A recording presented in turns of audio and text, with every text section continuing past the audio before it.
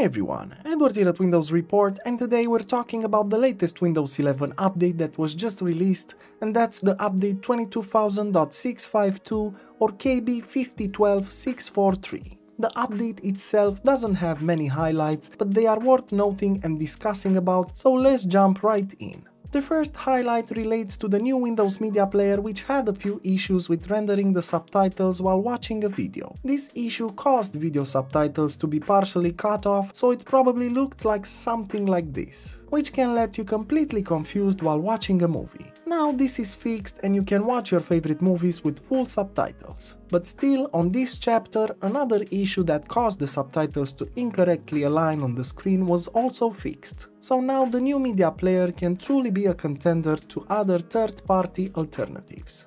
Moving on, another small detail that's been improved is related to the Widgets app. Now the temperature will display on the top of the weather icon in the taskbar.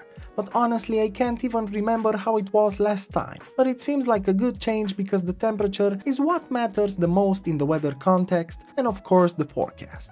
Next, let's follow up with a few fixes and improvements worth talking about. This update also fixed an issue that prevented the user from using the minimize, maximize and close buttons on a maximized app window.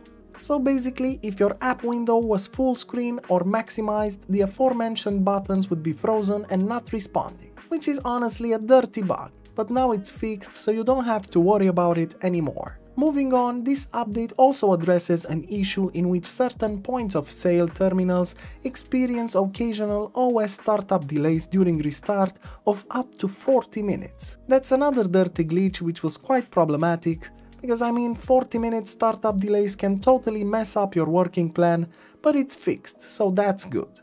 Next, another fix relates to a memory leak issue that affects Windows systems that are in use 24 hours each day of the week. So if your system is up and running 24 hours every day, you might have encountered this memory leak issue. And it's been quite present in the latest updates, most prominent in the dev and beta channels. So make sure to install this update to avoid any memory leak issues. And that's it. These were the most notable fixes, and of course there's more to check out in the link in the description below. Summing up, I highly recommend that you get this update to enjoy a better Windows 11. I hope you found this video useful, and if you did, please hit the like button and subscribe to our channel.